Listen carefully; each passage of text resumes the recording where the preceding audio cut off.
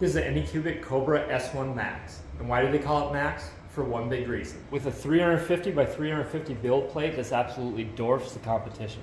So I recently got this S1 Max in my shop, can't wait to crack into it. So got up on my workbench, pretty heavy, pretty solid machine for sure, but started unboxing it, getting everything put together. So everything came really well packaged, really pleased with that. And assembly was really straightforward, couldn't have been any easier.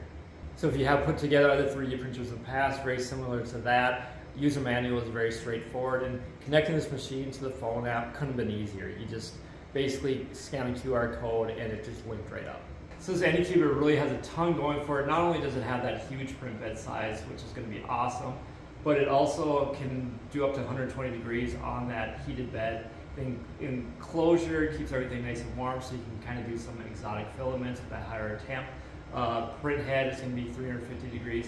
And also what I really like is this Ace 2 Pro. Now this Ace 2 Pro, it heats and dries the filament, so you're not going to, if you live in a humid climate, it's going to really help out with that. So this Ace 2 Pro is great because you can actually lock it, so it's got a rubbered seal that goes all the way through, so once you get your filament in there, you can lock it in place, everything's going to be nice and sealed, and it's going to keep that humidity out, nice and dry filament. Flipping around to the back side of the machine, you have the Ace 2 Pro up here, so it does require separate power because it does have that heating feature. And you see the 4 cables or the 4 tubes running into the machine, so you can select the 4 different colors. Nowadays it's expandable up to 16 colors as well, important to note. So one of my favorite features with this S1 Max is the side chute. Now most printers, what they call poop, they poop out the back with your extra filament. Now this goes from the side, which I don't know why every printer doesn't do this, because usually the back is really inconvenient. So love that feature. What a time saver, just being able to clear it right away.